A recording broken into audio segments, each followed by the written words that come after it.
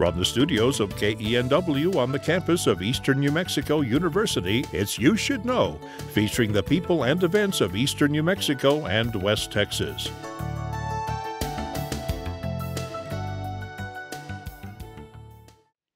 Welcome. Thank you for joining us on You Should Know. I'm your host, Evelyn Ledbetter, and my guest today is Dr. Donald Doc Elder. Welcome. Evelyn, thanks so much for having me back. Yeah, definitely. There's a lot to talk about, and we always seem to run out of time. So thank you for coming in. I've been a lucky guy. I've been able to be a lot of places and do a lot of fun things. Well, cool. Well, in one of our previous times that we were chatting, talked about you taught high school for 9 years. Yes. And then decided you wanted to the timelines of coaching high school and didn't leave any family time. No, and I'm a very family-oriented person. Right. At the end of the day, I've been fortunate enough to have won a lot of awards, but if it can be said that I was a good husband and was a good father, those are the only two awards that really matter. Well, and I think we talked about this. You just don't get that time back. But So you decided to go into grad school and get your doctorate in history. And there's kind of an interesting story that Yeah. I had narrowed it down to two schools, because the last year that I was a basketball coach, we had gotten snowed in place on a trip home from a road trip. The road ahead was impassable because of snow drifts. We tried to turn around and go back, but the road had drifted shut behind us. And so it was 20 below zero. And so literally we were going to freeze to death in this bus if it ran out of fuel. And so we were looking at this fuel gauge, and it's like, oh my gosh, my life's going to end on some deserted stretch of road in Iowa. And finally, at the last second, a snowplow broke through, got us to the next community where we had to sleep in a gymnasium. I have done that in San Juan. So it's not a lot of fun, No. and it probably wasn't 20 below zero like it was in No. Iowa. So I told myself, I'm going to go to grad school, and I'm going to go somewhere where it's warm. And so I narrowed it down to the University of Arizona and University of California, San Diego. Both of those schools had outstanding graduate programs at the time, and they were both warm. And I actually was really leaning towards the University of Arizona. But at the very last interview I had when I was on campus in Tucson, like I said, why do you want to come here? I said, well, because great reputation and everything. He said, we're starting to get known, but we don't really have the reputation, so you'd really be wasting your time. Oh. And it's like, I appreciated the guy's honesty. Wow. He wasn't their stellar recruiter, was he? No, he was a really smart guy, but not when it comes to public relations. And so then University of California, San Diego was a really nice option, quite obviously. And they were nice enough to give me a fellowship, and then got a chance to be the assistant women's basketball coach when I was there. So for a whole number of reasons, life worked out really well for me. But it's interesting to speculate that my life would have been totally different if I'd gotten a PhD from University of Arizona. Sure. And those leaps of faith you take. I mean, you had a young family and giving up a paycheck and taking on debt to go to school. So yes. That's huge. Did you work while you were going to school? So fortunately, I was able to get some sort of a fellowship every year that I was there, which helped. Being the assistant women's basketball coach helped. But once again, I'll give a lot of credit to my wife, Janine, who just got a job and plugged away and worked really hard. And we scrimped and we saved and we managed to get through. And then, as the expression goes, I tried to pay her back with interest after that. But I could not have done it by myself. A lot of things are teamwork on and off the court. Yep, so, exactly. So finished up your schooling, and then what did you decide then? Well, when I knew I was going to get my PhD, then back at the time, there used to be two big conferences that were held in the world of history. There was the American Historical Association and the Organization of American Historians. And the way it used to work was that they would advertise, universities that needed a new faculty member, they'd advertise that they were going to do interviews at one of the conventions. And so you'd write to that school and you'd try to make the short list and Sure. get an interview. And so I had done interviews at the Organization of American Historians. I'd done interviews at the American Historical Association, and I hadn't gotten any job that I applied for. So I honestly didn't really know what I was going to do, because I was going to get my PhD and they were going to kick me out of what at the time was called Married Student Housing, it's campus housing. Right. And I literally didn't know what I was going to do. And I was starting to think I might have to go apply to like high schools in San Diego and teach like at Morse or, Wilson High School or whatever. But then out of the blue, a small liberal arts college called the University of Redlands, which is right next to San Bernardino and Riverside, part of what's called the Inland Empire in California. Out of the blue, chair of the department called and said, well, we've got a professor who's going to be on sabbatical, and so we need a person to come in for a year. And would you be interested in applying for that job? I said, heck yes. Oh, yeah. So drove up to Redlands, which is about an hour and a half from San Diego, and did the interview. And I guess they liked what they saw because they offered me the one-year position. Very nice.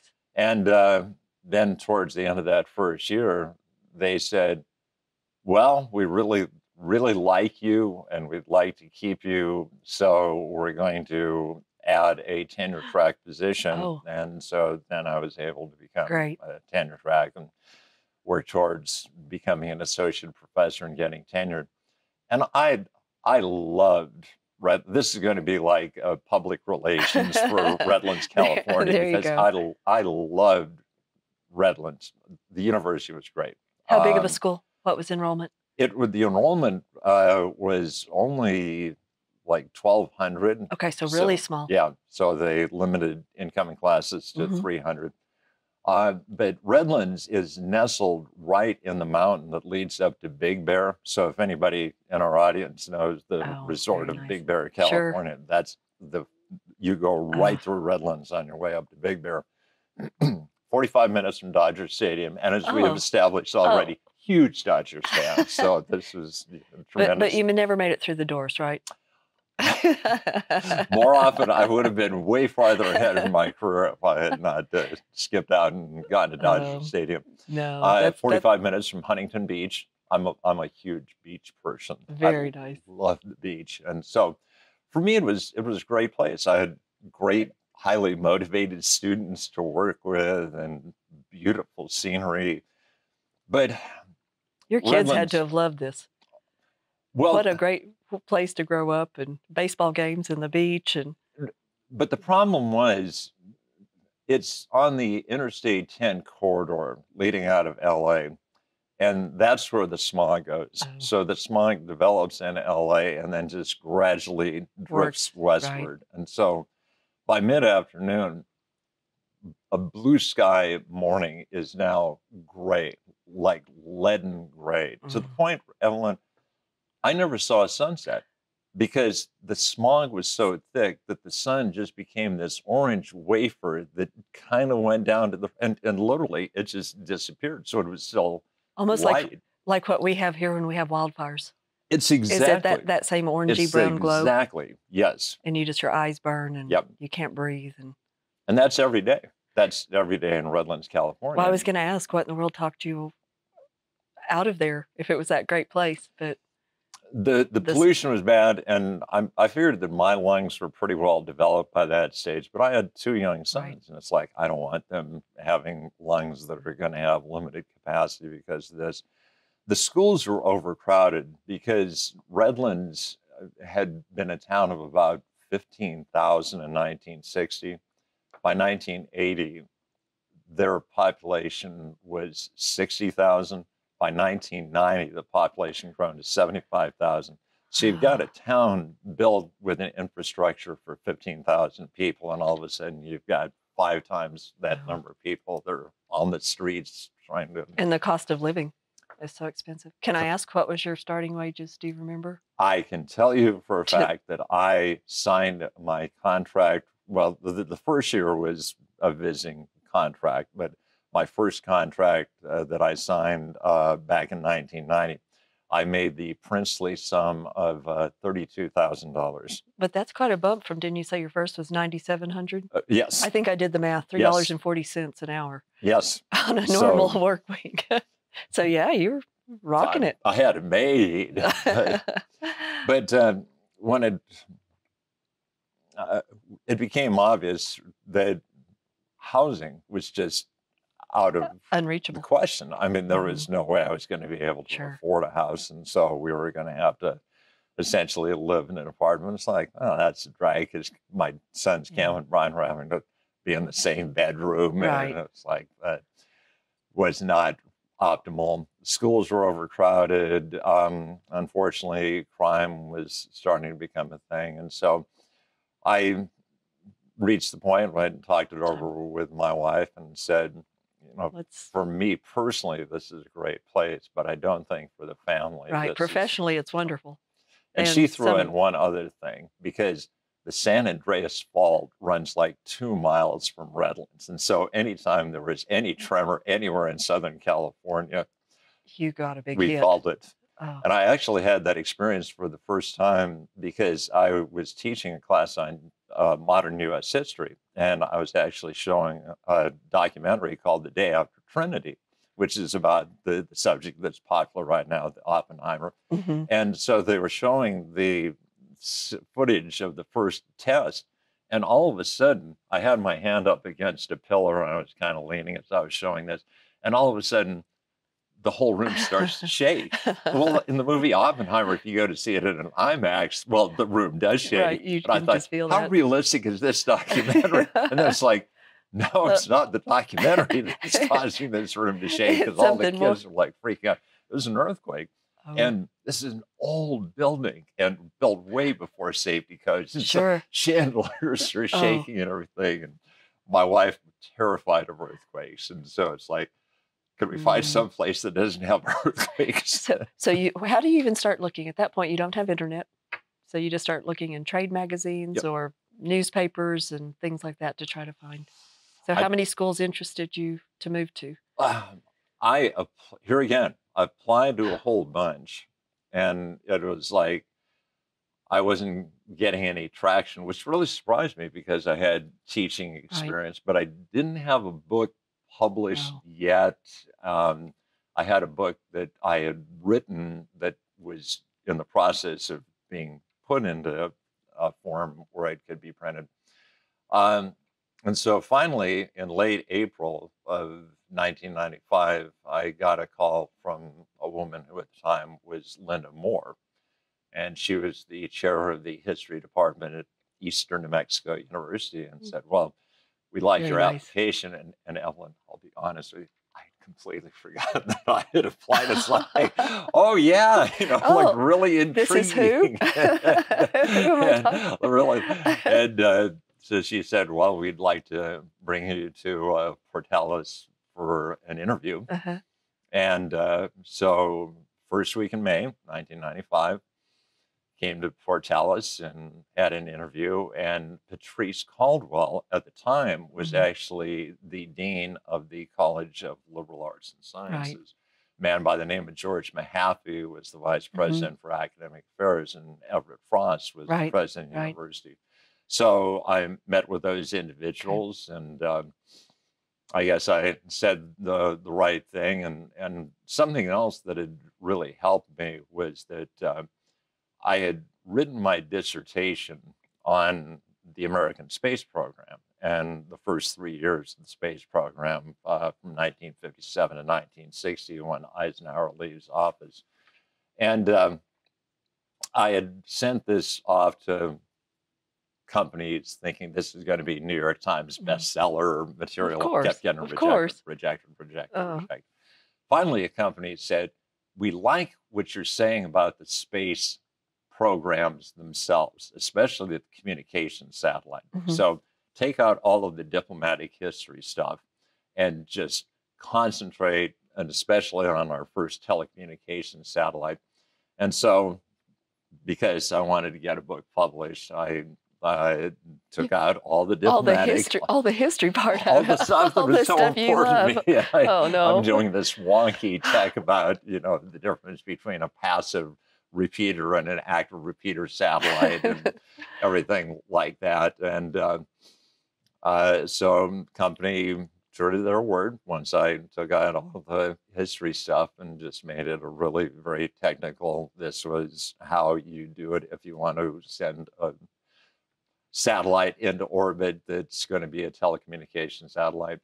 It was published, and lo and behold, it won the national, well, actually the international award as the best book written on the subject of space history. And so I think Eastern probably would have hired me anyway, because Linda Morris said specifically she wanted somebody that could teach Civil War, somebody that could teach American military history, and somebody who could teach social studies methods. Well, those are three subjects I was teaching at the University of Rutland. And like, if I had written a job description for myself. How perfect is that? Exactly. So it was, I had exactly what they were looking for. I had teaching experience, and I had a book that was an award-winning book. And so it sealed the deal. So, but I loved my time at the University of Redlands, made a lot of good friends, had great colleagues, have students that I haven't been there since 95. So you haven't went back 28 years, but students who still stay in touch with me. And so it was, for me personally, it was a great place to be, but from a family standpoint, it wasn't. And Portales, New Mexico had that kind of small town Midwestern charm, but with a lot nicer weather. And I didn't think that I was going to get stuck in a snowstorm and, you know, have my life in jeopardy. We don't have major. We have weather, but nothing too traumatic. No hurricanes, no, an occasional tornado, I guess, but not a lot of rainstorms or snowstorms. But. So I got hired, and so in August of '95, moved, and today Eastern New Mexico University has a fairly generous relocation policy that back in the day they didn't. They gave you like $1,000, and so you're not going to be able to get a major moving company to move you from Redlands, California. So it's like, okay, we'll just move ourselves. How tough could it be? Man. How tough. I won't say the company we rented for reasons that will become apparent, but rented a truck and loaded up our stuff, and we were driving, and all of a sudden my temperature gauge just goes way into the red. And it's like, oh my gosh, I'm only going like 55 miles an hour and it's way in the red. So I slow down to the legal limit, which is 45 miles an hour. And it's just barely hovering right there. And we had made a reservation to stay in Las Cruces the first time. So we're supposed to get there, you know, I thought about like midnight. We got there at 5 in the morning. Oh no. Get a couple hours sleep, call up the company, and they send somebody out and say, oh, there's nothing wrong with the engine. It's the fuel gauge, or the temperature gauge. And so he just adjusted and said, you're good to go now. So you made all those miles and at 45 miles an hour? For nothing. But okay, we're in Las Cruces, and they point me in the direction of Highway 70. You go that way. Don't get off. Don't vary. You can't miss it. Exactly. And so we're driving, and we're almost to Apache Pass. And all of a sudden, boom, every gauge on the dashboard just lights up. And so I pull over to the side, and sure enough, smoke starts coming out of the engine. Oh. And this isn't just an inaccurate temperature gauge. Something is majorly wrong. Maybe the gauge was right. Maybe it was, you know, who knows? Maybe the guy didn't know what he was talking about. But so our moving truck broke down, and it was days before they got somebody there to fix it. So I arrive. I've got to show up for my first day of meetings, and literally I've only got like the clothes on my back. Fortunately, I explained to the president of the university, I normally would dress up a little bit more, but these are the only clothes I have. And civil history, Civil War history has always been your favorite. Yes. And so you got to teach that stepping into it. I was very fortunate that my very first semester I got to teach Civil War, and I got to teach American military history, and I got to teach social studies methods. Okay. And that, Evelyn, is really one of the great joys of being at Eastern, because I had great teachers who helped make me the person that I've become. They didn't just teach me facts, they taught me life Sure. lessons. They modeled a type of behavior. Right. And so for me to be able to help young people who want to follow in that path, it just gives me great joy. And I look at like Portales Junior High, the entire history department in Portales Junior High, they were my advisors. Everybody at Portales High School, one exception, they were advisors of mine. So everywhere in this area, I've got kids that Well, sure. were my students. Well, you were dressed up like Abraham Lincoln and came into my son's 4th grade classroom the first time I met you. And obviously he's one of your stellar presidents high on the list, but Spencer was a great, and we can, I think, publicly say that Spencer is your son, and just what a nice young man. oh, well, thank you. But he has that passion for history. Yes. And so that was a great fit between the two of you. And you started doing a lot of things with Yep. the schools and teaching the dual enrollment classes and things that we have here at Eastern. And yeah, I think he stayed with you all the way through. So, And a regular winner of an award that we used to give on the radio program. that's true. Well, let's talk about that a little bit. We don't have just a ton of time, but yeah, tell us how. So you're teaching, and then you got a chance to start in with radio. How did that come about? I'd like to tell all of the people that are watching this program that I had this vast experience in training and broadcasting.